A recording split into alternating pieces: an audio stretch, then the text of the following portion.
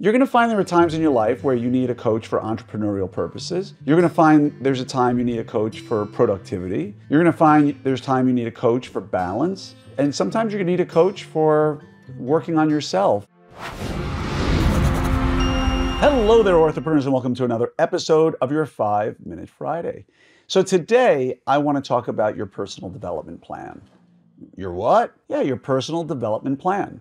Do you have a personal development plan? Do you know what you need? Do you know the areas in your life that you need to get better at? Now, you might say to me, Glenn, I've always wanted to run a marathon. Well, you just put on your shoes, you started running, that's one way. Or you could hire a coach to train you how to run a marathon safely, more effectively, to limit injury, to get better times. Or you could just go out and learn how to run a marathon, and I'm going to push through. And chances are, you're going to make a lot of mistakes. Chances are you're going to have more injuries than you should, and almost guaranteed your time will be lower than it should be. Hey, Glenn, I want to go learn martial arts. Great.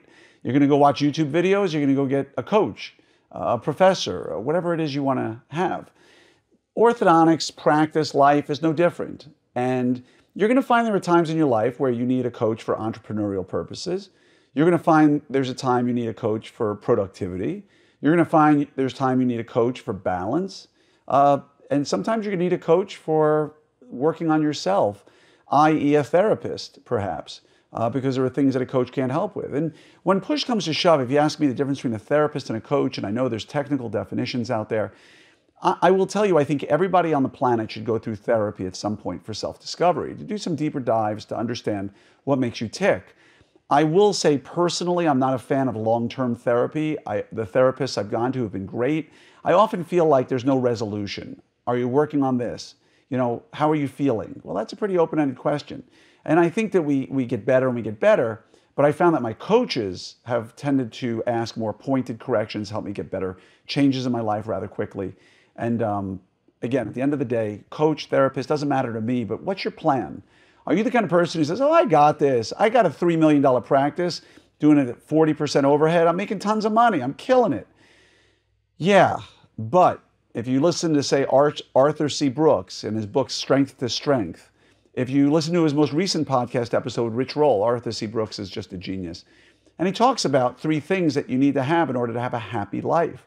Now, happy is not an emotion, right? People think it is, but happy is a feeling. It's not an emotion you chase.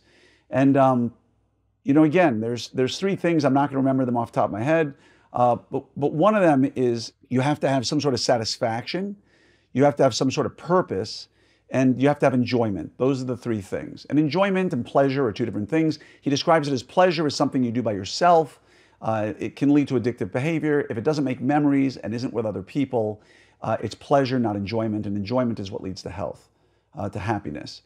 There needs to be some sort of reward, if you will, meaning did you a struggle? Did you work hard, or did you have the answers to the test beforehand? If you got the answers to the test, you're not going to get satisfaction. You'll get an A, but that's not really satisfaction. If you studied for the test and didn't have the answers, then you will get satisfaction. It doesn't last. That's why you're going to have to search to get more satisfaction.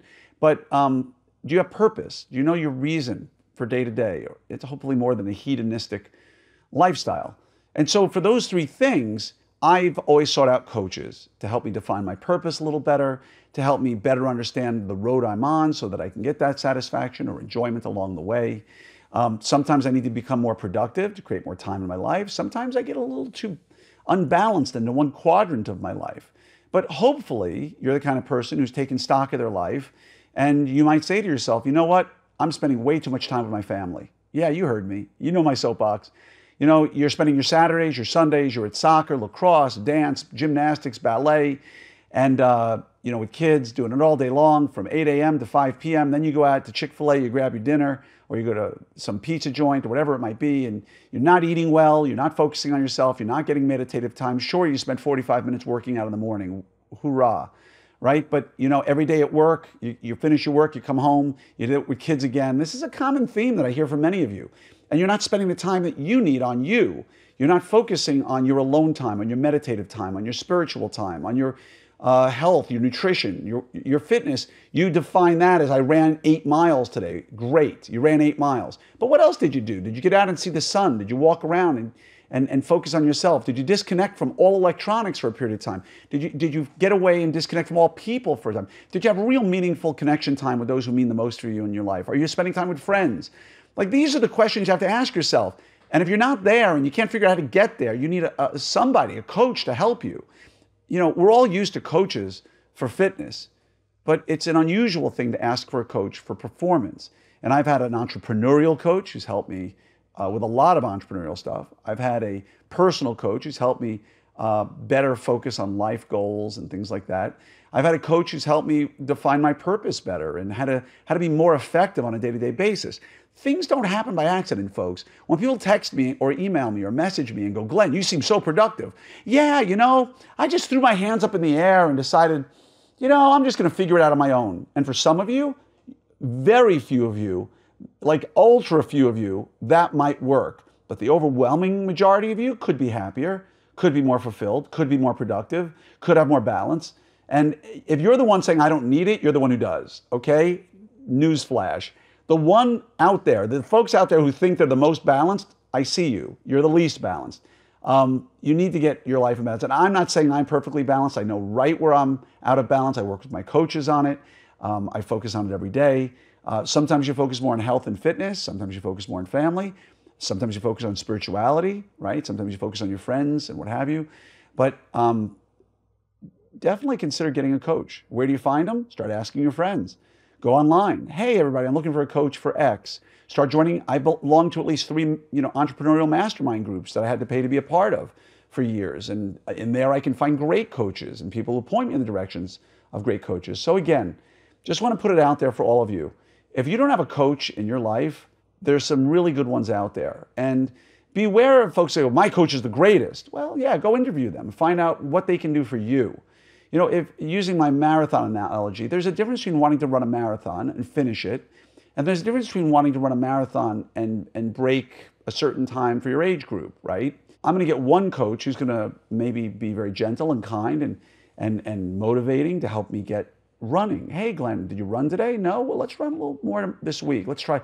And then there's the ones who are going to teach you to go from jogging to running, right? You're no longer jogging, you're training.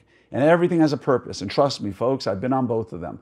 And jogging is fun. Running is fun. Training has a purpose. And when you wake up and you want to go for a run, it's great. When you wake up and you have to train, and you're not feeling great, it's different. So you need to find the right coach, the one who's going to dovetail with your life and make it work. So again, if you think you don't need one, you probably do. And get out there, find somebody. I hope to see you at Orthopreneurs Summit next year at Sea. There are some great speakers who are going to help motivate you and help you define your vision a little bit better. Go to opsummit2024.com. It's going to be a great time, I promise. Much love to each and every one of you. And if you need anything at all, just reach out to me.